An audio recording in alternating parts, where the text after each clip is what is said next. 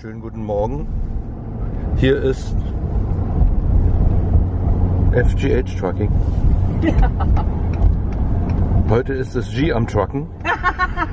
Der ist gut. Der ist gut. Guten Morgen. Ja, sie hat euch gesehen. Wisst ihr, wie spät das ist? Weiß hier jemand, wie spät das ist? Alter. Ich gucke mal kurz, wie spät das ist. 5:01 Uhr. Oh. Ja, ich kann das leider so nicht gerade halten, weil G-Trucking ist ein bisschen außer Übung. Oh, du Das ist ganz schön. Scheiß. Kannst du mal die Straßen zeigen? Ein bisschen wackelig hier die Geschichte. Ja, ja. Jetzt warten wir mal kurz, bis die Dame sie beruhigt hat. Genau. Und du fährst hier gefälligst nicht, da ist nämlich Abbiegen bei Rot verboten, du Obernase. Das hat er sich auch gerade überlegt. Ja, mein Deswegen Freund. hat er ja gebremst. So, hier die Uhrzeit, die die Dame angesprochen hat. Bist du dich dran gegangen? Da. Ah. 5:01 Uhr im Morgen. Im Morgen. Am Morgen? Ach, deswegen heißt es EM, am Morgen. Ah! Ja, siehst du, am Siehst du, Morgen. jetzt hast du das Bild. Und was ist PM? Ist Peter Nachmittag oder was? Ihr müsst nicht denken, dass die immer so rot ist. Das ist nur, wenn sie irgendwelchen Kram erzählt und ihr das peinlich ist. Bist du bescheuert. Wollen wir noch mal gucken? Ich habe hier viele bunte Lichter, was? Ich habe hier halt viele bunte Lichter, ja. Ja, überwiegend blau. Ja, passt zu ihren Haaren. Jetzt darf ich fahren, ja? Jetzt. Ja, die Farbe sieht so aus, als wäre das jetzt genehm. Ja. Und was sehe ich da? Ist ein beleuchtetes Bäumchen. Schauen Sie sich das mal an. Du kannst gleich die Scheibe von innen sauber machen. Die Scheibe von innen sauber machen? Ey, Frankie, das klappt mit dem automatischen Scheibenwischer. Jetzt wischt er nicht mehr. Na, aber kein Regen mehr da. Ja, eben. Was hast du jetzt davon? Das geht tatsächlich. Die Dame ist technisch gesehen sehr skeptisch. Ja, bin ich auch. Ja. Sie Woher soll redet das hier auch von einem wissen, sogenannten als Regensensor, Ja. aber sie traut dem Ding nicht. Nee. So schnell wie der vorhin gewischt hat, so schnell hat es gar nicht geregnet. Sag mal, was ist hier noch? Weihnachten oder was? Schon. Oder schon wieder? Na, es ist ja kurz, es ist ja gleich. Ist ja gleich. Heute fängt der September an. Alter. Das ist praktisch wie Weihnachten. Das ist Weihnachtsanfang. Ja. Deswegen haben sie schon mal ein bisschen die Bäume Aber gemacht. hier ist ein Timmy. Mit so einem Kaffee? Jetzt noch nicht. Jetzt noch nicht. Nee. Aber so viele Timmys kommen nicht mehr, bevor wir auf die große Reise gehen. Du, Gabi, ich war hier schon mal. Ich bin hier schon mal lang gefahren und ich glaube... Wenn wir hier langfahren, liegst du meistens hinten in die Koje und schläfst. Aber ich glaube mir anmaßen zu können, dass ich weiß, wo hier was Nee, ist. das glaube ich nicht. Du schläfst ja immer meistens. Oder sitzt immer den ganzen Tag auf dem Sessel und guckst aus dem Fenster. Ja. Na gut, du drehst doch so ein bisschen an so einem runden Ding rum, Nee. aber... Nee. Machst du ja auch nicht. Du hältst dich ja bloß fest, Ja, ganz toll. weil du sonst einschläfst.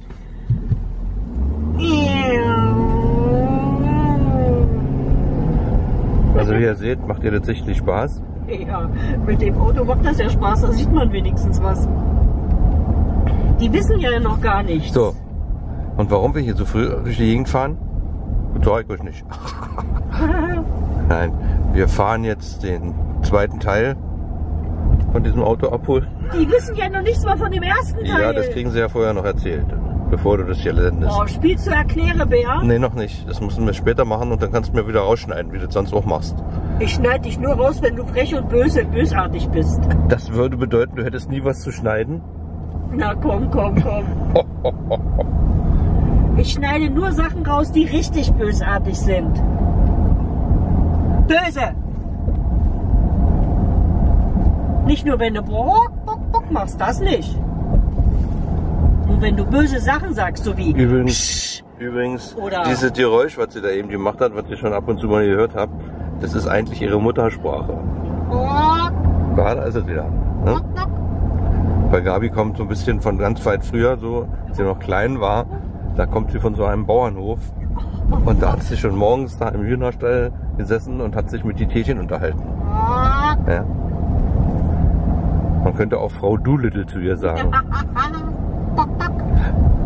So, jetzt haben wir das durchgeklärt. Ja.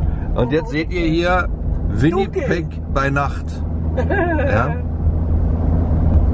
So, Das ist ein Night Drive. und wir fahren jetzt Richtung Westen.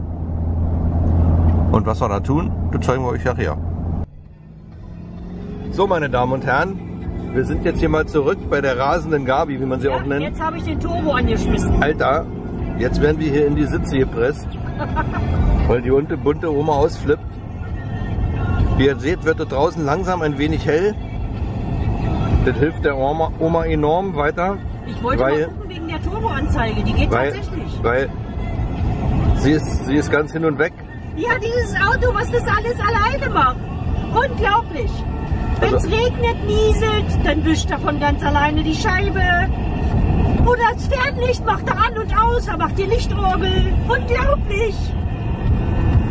Unglaublich. Also ihr seht, die Oma ist technisch nicht ganz auf dem neuesten Stand, weil sie von diesen Dingen total überrascht ist. Also ich muss dir mal sagen, der hätte auch bei Rot alleine bremsen können. Ja. Hat er aber nicht gemacht. Jetzt wartet die Oma drauf, dass wenn der Tank alle ist, dass er alleine zum Tanken fährt. Aber ich fürchte, das wird nichts. Und wenn ich hier die weiße Linie berühre, dann macht das Lenkrad dreht. Ach, was das nicht alles alleine macht hier. Ich kommentiere das mal nicht, weil die Geräusche der Oma sagen ja alles, ne? Ja? Gleich fällt sie wieder in ihre Muttersprache zurück, ne? Ist das? Ja, hab ich doch gewusst. So, also da draußen sieht's ja relativ unspektakulär aus. Ja, was soll ich euch jetzt noch zeigen? Da ist ja nichts zu zeigen. Es wird hell. Das ist nur die rasende bunte Oma. Genau 100. Genau 100. Na gut, 101. Ha! Da ist es raus. Jetzt pass auf, jetzt guck, die Scheibe, da sind ein paar Tropfen drauf. Jetzt können Sie jetzt wahrscheinlich nicht sehen. Aber gleich wischt er von ganz alleine. Das ist so geil. Pass auf, jetzt gleich. Also wie gesagt, ihr müsst entschuldigen, die Oma ist ein bisschen aufgeregt. Frank, ja? Ich schau dich gleich. Sie zeigt. Siehst du? Ich hab nichts gemacht. Siehst du? Immer wieder macht er das von ganz alleine. Was soll ich jetzt dazu sagen? Intervall gibt's schon immer, aber nicht, der stellt sich auch alleine ein, wie schnell er wischen muss. Das ist ein sogenannter Regensensor. Der wird schon seit 10 Jahren verwendet in Fahrzeugen. Guck mal jetzt. Aber, naja. Jetzt spinnt er. Jetzt wird er langsamer. Ich lasse euch einfach so dran teilhaben, weil die Oma und ihr Wischer, das ist jetzt der neue Hit auf Video. Nee, das Fernlicht ist besser. Das Fernlicht ist besser. Ja, pass auf, das ist glaube ich jetzt noch, wir müssten jetzt eigentlich noch mal angehen. Nee, das ist schon zu nah dran. Schade eigentlich. Ja. Das ist so geil. Da geht er an, aus, wie eine Lichtorgel. An, aus. Das ist so cool. Übrigens, die Oma hatte zum Frühstück einen Doppel-Espresso. Vielleicht erklärt das ein bisschen den hohen Blutdruck. Oh Mann. Was so, wenn das Lenkrad wieder macht. Seht ihr? Also sie ist total aus dem Häuschen. Ja. Vielleicht sollten wir pass auf. in Zukunft davon absehen, ihr morgens Espresso zu geben. Das macht ja einfach keinen Sinn. Alter, schade, dass ihr das nicht mitkriegt. Ich habe schon das Batteriefach gesucht für das Lenkrad, aber ich habe keins gefunden. Echt cool. Espresso am Morgen vertreibt alle Sorgen, glaube ich. It's Energy Time.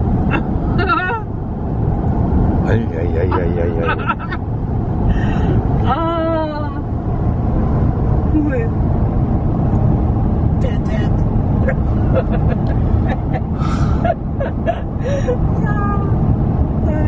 Okay, ich mach mal wieder aus. Ja, den Rest erzähle ich euch nachher, wie das ausgegangen ist. So, wir haben es jetzt mal schon wieder ein bisschen heller lichter Tag. Wir fahren jetzt an der Tankstelle tanken, weil wenn Gabi fährt, ne, brauchen wir ganz schön Sprit.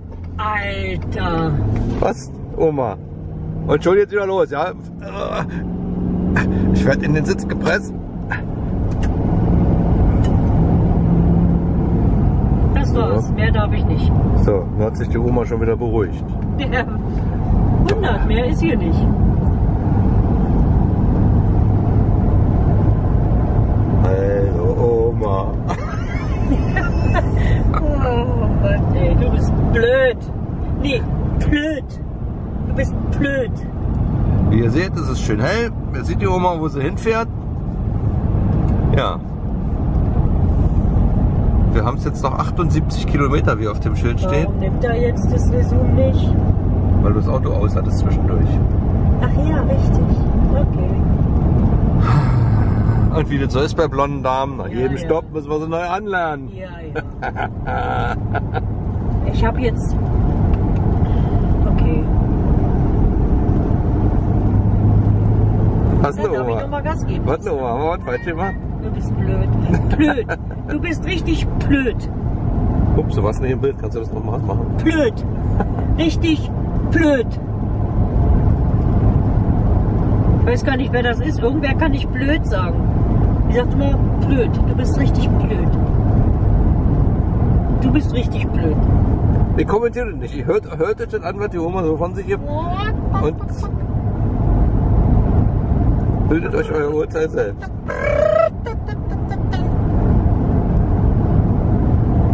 Ich habe übrigens noch mal nachgeforscht, was das heute Morgen betraf.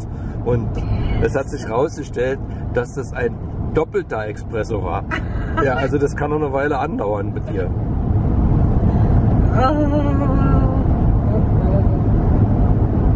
Ich darf noch einen mehr.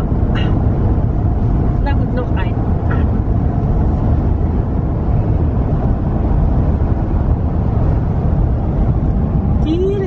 Okay, ich melde mich wieder, wenn wir ankommen. Wann das sein wird, naja, warten wir mal ab, was die Oma so macht. Bis später. So, und jetzt fährt die Oma bergab. Ja. Ja? Dann fährt er noch schneller, oder? Nö. Scheiße. Nö. Entschuldigung. Die Oma hat Scheiße gesagt, hat aber keiner gehört. Psst. Psst.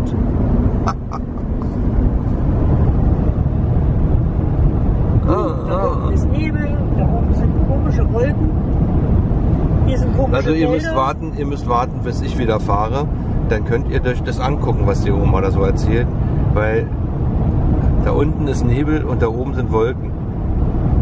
Also Komische, habe ich gesagt. komische Wolken. Guck mal, da steht ein Pickup mitten im... Ach, die Angel hier. Ja, Angel. die Angeln. Denen ist nach Frühstück. Hier, da siehst du den Nebel da unten und da oben die komischen Wolken. Ich muss euch die Sehen Oma aus wie zeigen. Engelsflügel. Ja. Jetzt geht die Fantasie wieder mit ihr durch. Das, guck doch! Du hast kein bisschen Fantasie. Doch, du fantasierst öfter, aber fantasierst du nicht. Oh. Du fahr mal, damit ich den auch überholen kann. Alter Schwede. Dann ebenso. Meine Fresse. Unglaublich.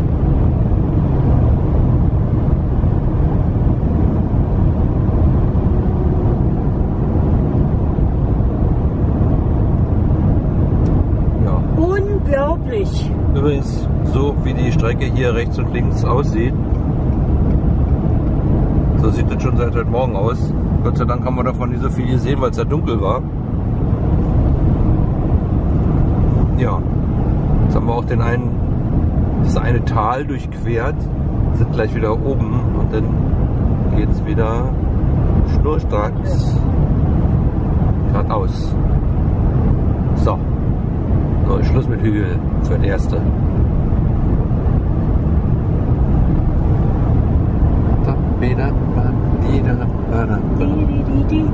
Hey, no music. Hey.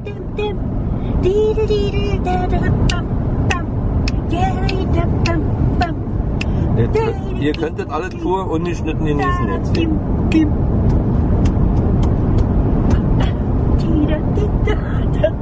Ich kann das alles rausschneiden. Übrigens, Wie gut, dass du keine Ahnung hast davon. übrigens die Dame nimmt so einen Mix aus, ich weiß nicht, 8 Tabletten am Tag oder so. Es sind nur 6. Es sind nur 6. Also es sind 6 Tabletten am Tag. Ja, und Wahrscheinlich- jeweils eine halbe. Eine halbe Und ich morgens. befürchte, dass, Ich nehme eigentlich 12. dass niemand bisher versucht hat herauszufinden, ob diese 6 verschiedenen Präparate Frank, ja, Präparate. furchtbare Nebenwirkungen haben. Ich befürchte das, weil dieses Benehmen zeigt doch, dass da irgendwas nicht in Ordnung sein kann. Du benutzt schon wieder meine Kamera als Mikrofon. Nee, Gabi, ich spreche hier vorne. Guck mal, hier schräg jetzt rein. Da ist kein Mikrofon. Sag ich ja. Ja. Genießt das einfach, weil ich hab das täglich. Also ich brauche das nicht groß ankicken.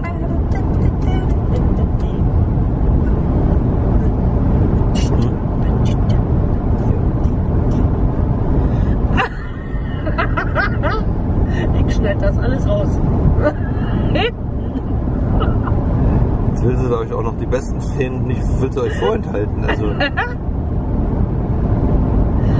Oh, was macht der denn da? Fahren. Ich glaube, der ist gerade erst raufgefahren, was? Ein Tita-Tanker. Ein Tita-Tanker. Ja, ein komischer. Ein komischer Tita-Tanker. Ein hässlicher. 1202. Alter Fahrer, da hat die Dame was an der Waffel. Vorsicht, ja? Okay, ich mache jetzt mal lieber aus. Sich auf ganz gefährlichem Eis. Ja.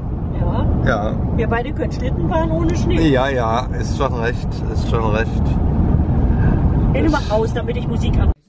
Coming here and doing your shopping and buying trailers from us. We have a few things on the table that we go through that you have here. This is where we start the demo. First off, this is just an app page you can put on your smartphone. If you just take that decal there, that brings it right into your phone for 4 seasons. So if you need to have it look up anything about other company or about your trailer, you can just go onto that app. Okay. This is just a short 10-foot sewer hose just to get started with. If every trailer gets one of these, they're just a light hose just for dumping at sites. If you're at a seasonal site, you should have one with an elbow on that hooks right into the drain. You got a plug in here. You got a cord on the back there. It's 30 amp service. This breaks it down to 15, so you can plug into your own household plug in. This will run everything in the trailer but the air conditioner. You need 30 amp service to run the air conditioner. Okay. Everything else, anything else works with 15. Yeah, everything else in the trailer would work for 15. Okay. That's just so that you can plug in at home, get it set up before you leave. Where I have my phone. I have the first question. Can you hold this for me, please? Yes. My first question is just a moment.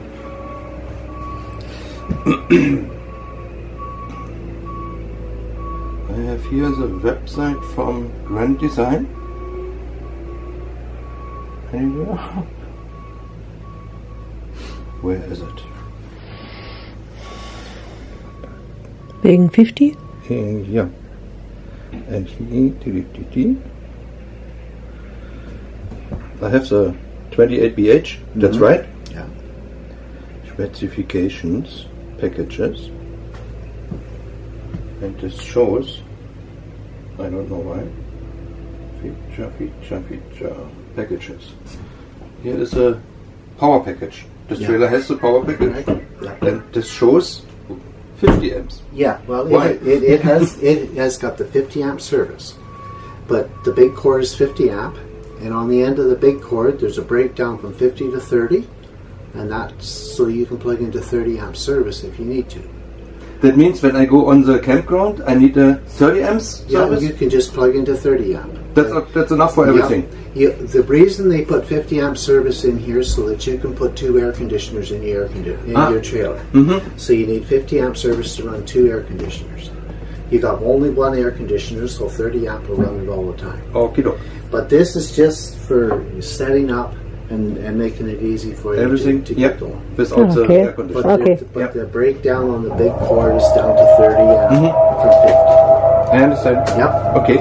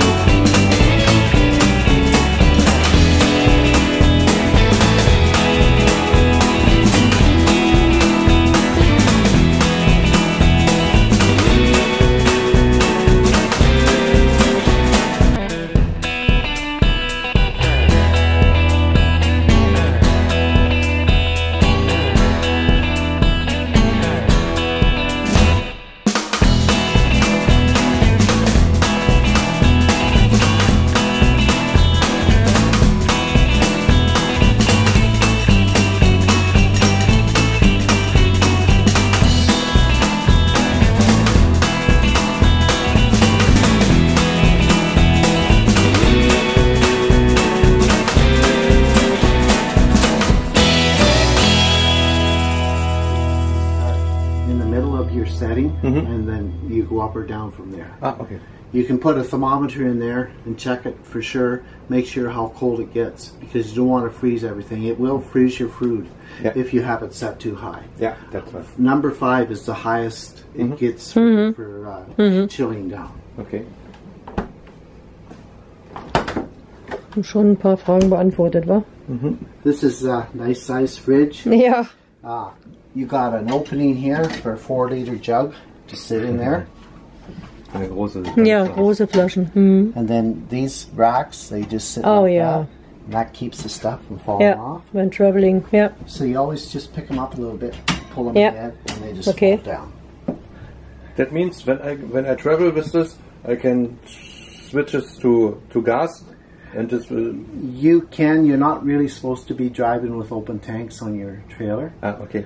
What we like to see you do, you're going to go for a trip and you're going to drive for pretty near a whole day. You have your fridge chilled down 24 hours before you leave. You got your stuff in there. If you don't open the door, the fridge will stay cold for approximately 5 hours. Okay. So you're going to stop at noon hour. You come in and turn your propane on, let it run while you're having your lunch, shut it off, turn your tanks off, and then carry on the rest of the day. That's the way you'd like to do it. Yeah, okay. Got the crispers all on the bottom. Shelves are adjustable on the door.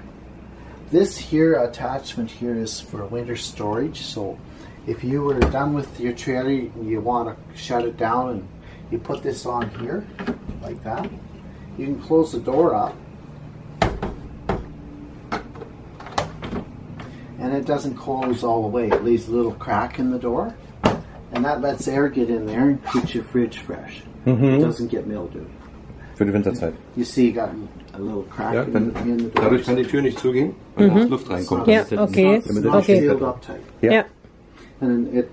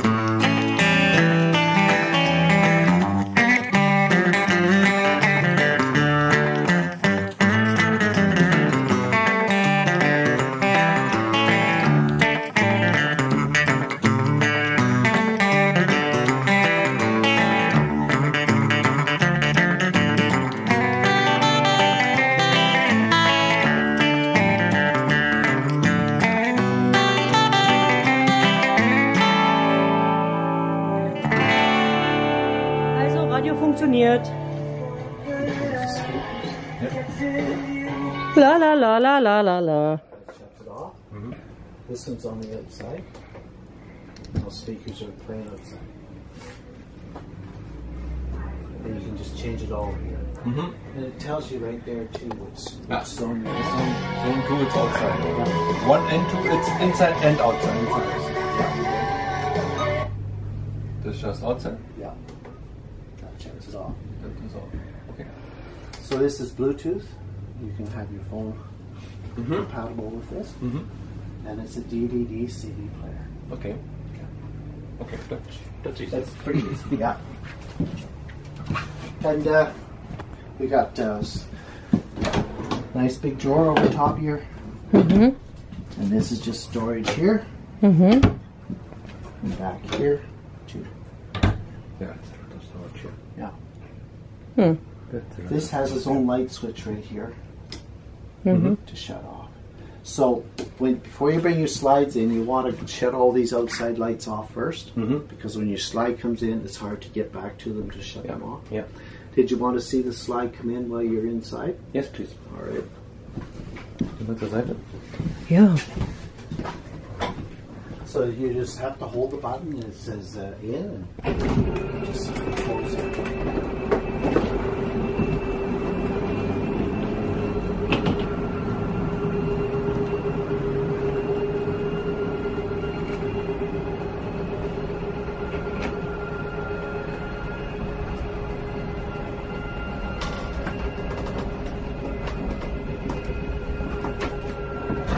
Da ist dann kein Reinkommen mehr.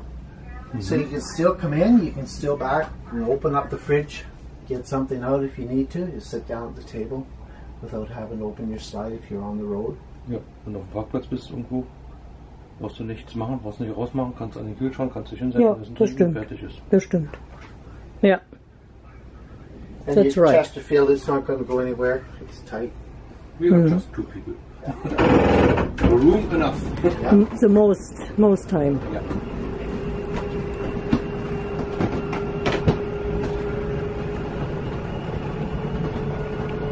Der Sucher weiß gar nicht, was er hier suchen soll, du. Der springt nur hin und her.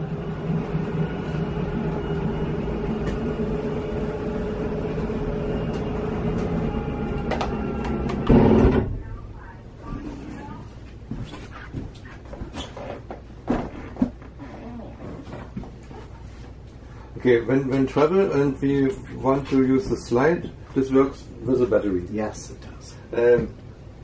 What works with a battery too? Just the slide? The lights all work. The lights? Your radio will work. What else? Is You it- don't have any microwave because you need electric for that. And TV won't work without electric. Okay. Anything else with a battery? Pretty near everything else runs off Is one battery or two? one battery. One. And when you're driving, there's a charge line on your truck, and that's charging the battery Ja, all the time ja, as you okay, drive. okay. And then when you're plugged in on the converter, where is that converter? Oops. I'll show you that. Where do you find? You see it's in a box here, probably.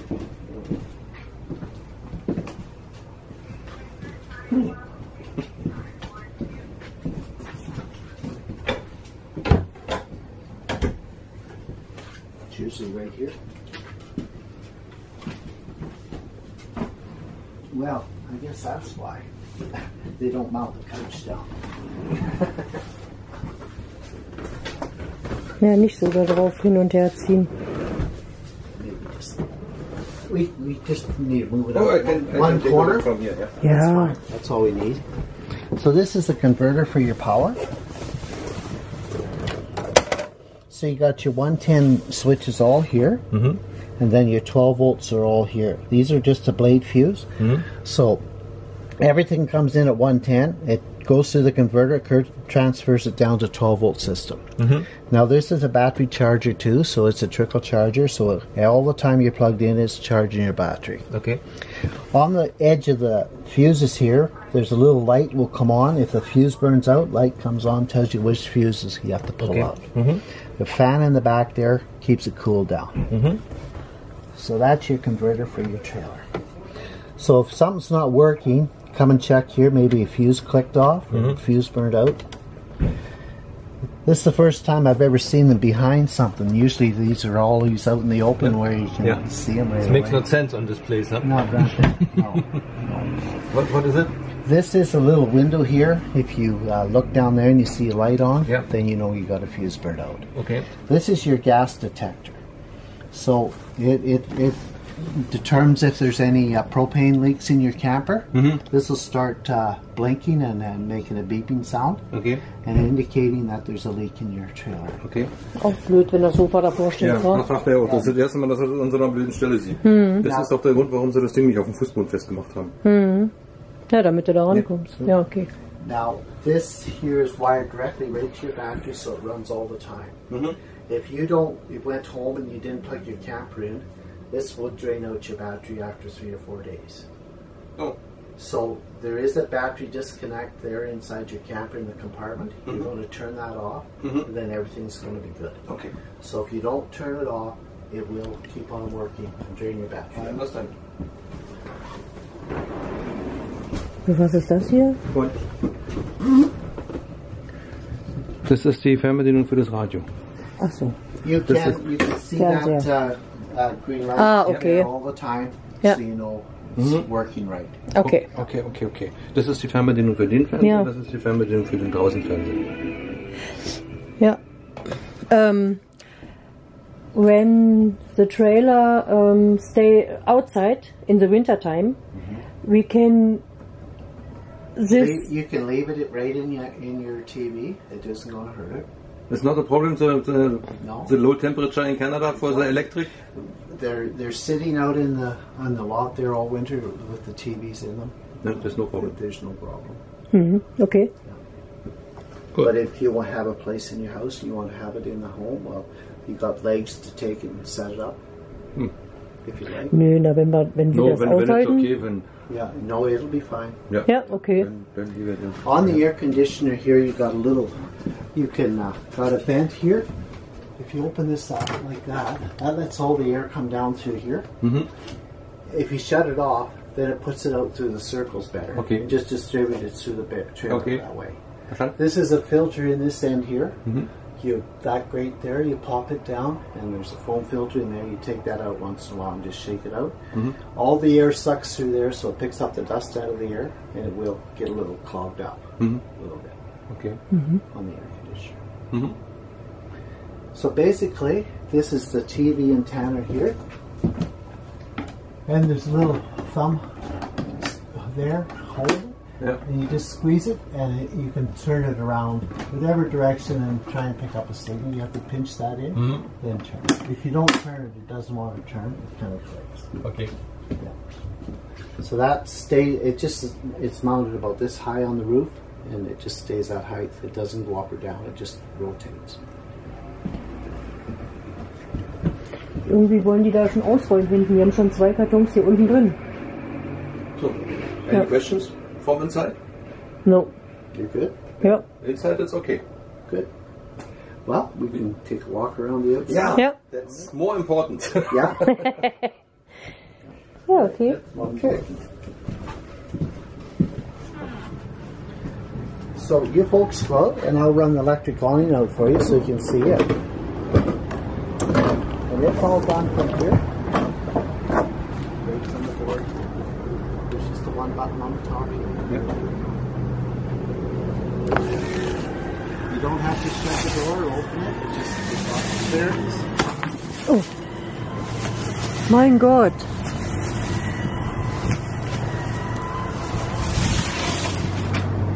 So when you see that flat fall down, there's a flat that takes down. If it drops right down, then you're fully extended.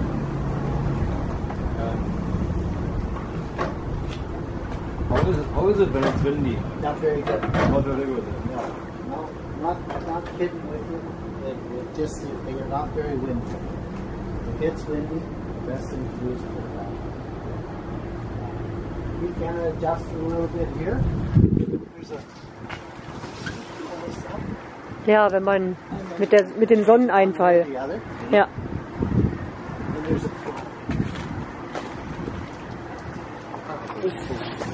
Ah, ja, okay. Just stuck.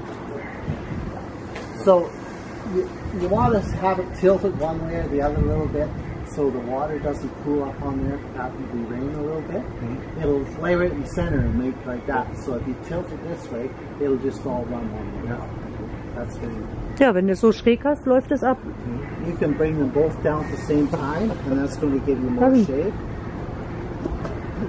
Was denn? Hast du noch nicht gesehen, ne? Was denn? Den Herd oder was? Ah! Take a look here! Cool! So Heuermens! Echt cool! If you want to roll your awning up, you have to open these up and extend these. Now, remember I said you had that strap in there for your awning in the door? You can see this groove here.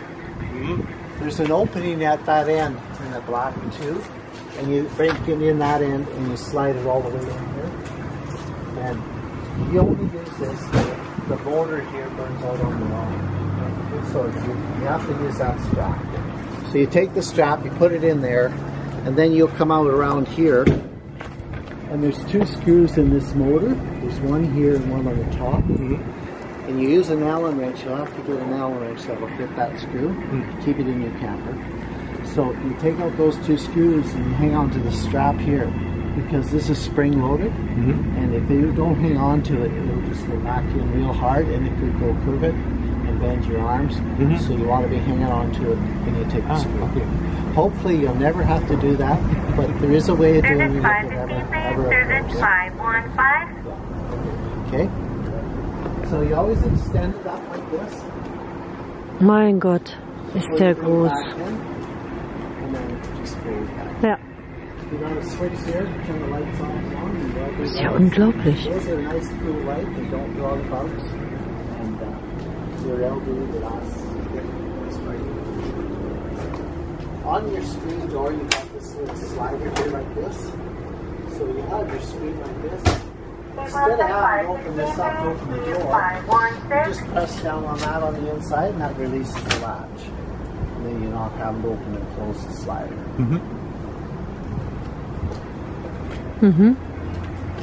This is on the door here. Your red, this is the lock. That's your inside lock. Okay. Shows that. When you lock up your doors, this is a pass lock, and then this is a deadbolt lock. Your one key does both locks. So if you have to have us come and work on your camper, and let's say just pass lock your trailer, we can come in with our pass key, unlock it, do the job, and lock it up again. If you lock the bottom lock, you got the only key to unlock it. Okay. The one key does both locks on your key. And this has a latch here, hooks the door back, keeps you in place. Your steps, these are very nice steps, the aluminum steps. Did you roll them in? See how nice they work? No. Do you want to try it? Mach mal. Bring it back? Yeah, you put them up.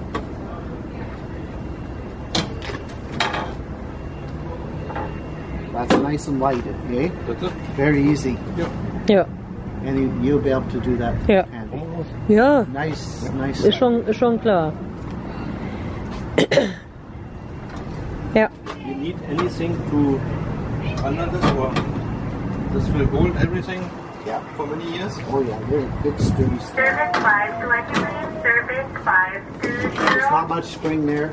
The old steel steps they used to put on the trailers, they had quite a bit of spring to them. You felt like you're on a springboard going up into them all the time. These are solid and so easy. And they used to, these won't seize up with the grit and that because their bushings are all plastic, heavy plastic.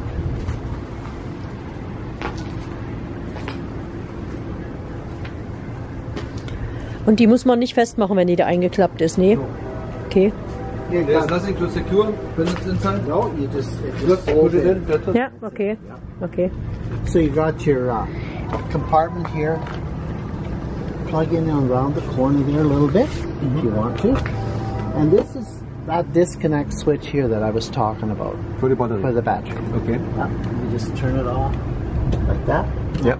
That's in the off position. Okay. And this is on. So you always want to turn it on though when you go to work. Yep. It's another room, huh? Oh. On the front here, this is Service 592, please. Service 5. Gas propane. tank. Yeah. There's two of them. There's one on the other side. Yeah. Okay. The regulator's over on the other side, so I'll show you how that will go around that way. Okay. And these got the magnetic latch. It's magnetic. Yeah. Magnetisch. Yeah. Okay. These are a slam lock. Ja. Just drop it to the lock right out. Der ist I always use abschließbar. 2 hands to open them up. Yep. Okay. Very nice. So down this way here, this is your outside kitchen here. You have got your TV on the outside, and you set up your chairs here. TV für außen. Same like inside? Yeah, same as inside. Yeah. Das hat man hier. In Nordamerika braucht man auch draußen einen Fernseher für This is No, all. that is- Football. Yeah. Yeah. And then back here is your outside kitchen. You got your camp stove here. These are very easy to use. You have to use a barbecue lighter to light these. So you just turn it over onto light like that, click, and it's going to fire right up. Ja, okay. So you can have bacon and eggs outside here in the morning. Ja. Ja. Cooking all the time. It just folds down like this. Ja, okay. And then you got a little hose on the bottom here, and it's got a quick connect on it. Right down here. There's a little handle here. See this little handle? Yeah. So it's open right now. So that's letting the propane flow. So before you unhook it, you just turn that off like that. Okay. And then you just push on it, and it pulls it. Ah, okay. It's just a quick connect. Okay. A little plug here. You put that back in, keeps the dust out.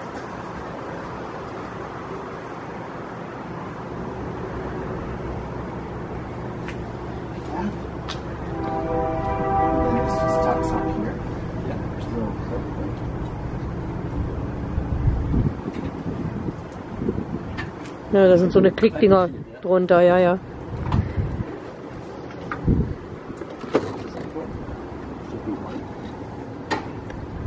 Second Kühlschrank. Oh, auch ein kleines Gefrierfach hier drin. Ja. Like ice cubes? Ja. Same thing. It's gas and No, it's just electric. and with battery or No, just power. okay. Yeah. Yeah. If you're not plugged in, you don't have a fridge on the Ja. outside. Okay. Yep. Something you want to remember, there's going to be a little bit of a frost build up in there when you're using it. So when you shut it off, there'll be a little bit of water accumulate there. It's best if you roll up a towel and lay in there just to wick up that little bit of water. Ja. It's going to run out onto the wood here, and this is going to spoil the Ja. countertop. Ja. Okay. It has a light in the inside here. Ja. This has got the motion sensor light here too. Ja. So it'll go off and on when you open the door. Yeah. Latch just comes down, you just pull on it. Abschließbar. And your This key- is- key locks over here. This is Whiskey 2. Yeah. Ah, okay. Same thing. Ja, okay. Alle abschließbar. Everything, yes. Okay. Hey. Slowly. Oh. Hey. Slowly.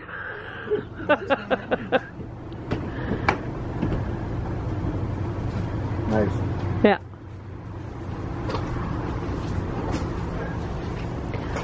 Wenn es zu doll regnet, sollen wir die Plane reinmachen, ne? Ja. Und wenn es windig ist auch. Ja. I know. Hier, abschließbar. Alle zum Abschließen. Cool. Very cool. Right there, you see that little hole? Yeah. You've got a crank in the front compartment there that goes into there to stock it on. And that's where your spare tire is. Okay. So you just take the crank and you put it on there and slide it to it, and it hits onto that little drive. Yeah. And you can crank down your spare tire. Okay. It's just like on your truck. It's the same mechanism as the cable drops your spare tire down. Für das Ersatzrad. Spare tire. Ah, okay, okay, okay, okay. So you got a ladder on the back here. You can go up on the roof, walk around up there. It's very good. Hatten wir ja schon, ne, Frank? It holds my weight. It will hold your weight. Okay. Das hatten wir doch schon. Yeah. That is an outside water outlet. That's just for your outside kitchen, so you have some water there. Hmm? Now I'll get that hose. Slide out.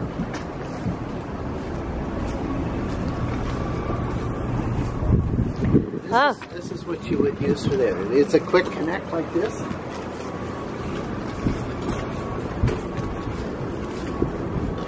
you can just here like that. Then you've got a sprayer on here. You can reach around or sit down if you want to. Uh-huh. And that's just water here at this end of the chair. Outside shower. Well, it's just water so you wash up at the kitchen. Ja.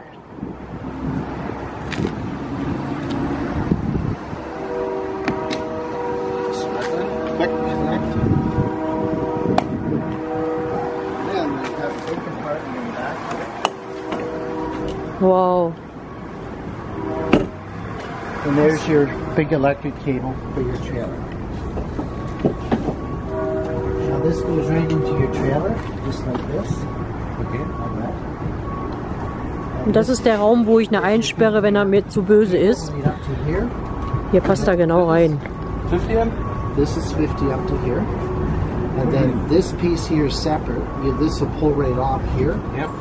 And this breaks it down to 30. Okay. So this is likely what you use most of the time at your campsites. Okay. Your 30 amp service. Mhm. And that block on the table there will go right onto there and break it down to 15. Ah, yeah. So you can plug it at your house. Yeah. It's a 25 feet cord, 25 foot cord.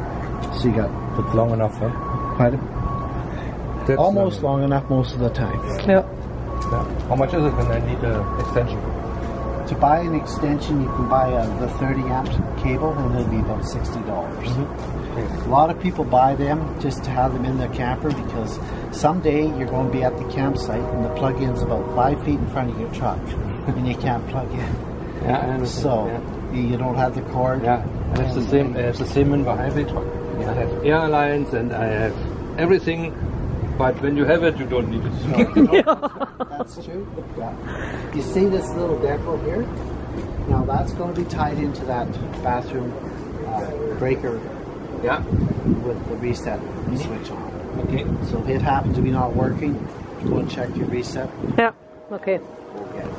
So there's a lot of big Ja. storage in there. Ja. This hitch here, it's not meant for towing a boat or anything like that. It's just set up for a bike rack or stuff like that. Mhm. It's only rated for 300 pounds. That's all it will pull. Yeah. Mhm. So don't go tying your boat on there. Okay, I don't have a boat. Yeah. when I want to tow a boat, I have to change it, or You have to go to a welding shop and they would reinforce they would weld that up to the frame. but I can You do can do it. Yeah.